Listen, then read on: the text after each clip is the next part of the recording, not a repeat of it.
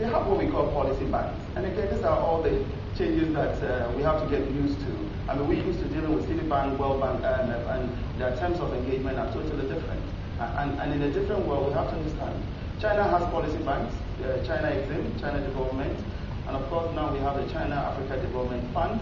And these are policy banks that will support what the Chinese so-called their own liberalized economic development, i.e. Chinese SOEs coming into Africa and seeking investments. And they will provide funding on soft terms. They don't have to go to debt capital markets to raise very expensive debt. And state-owned Chinese enterprises, certainly enjoy the support of the Chinese government.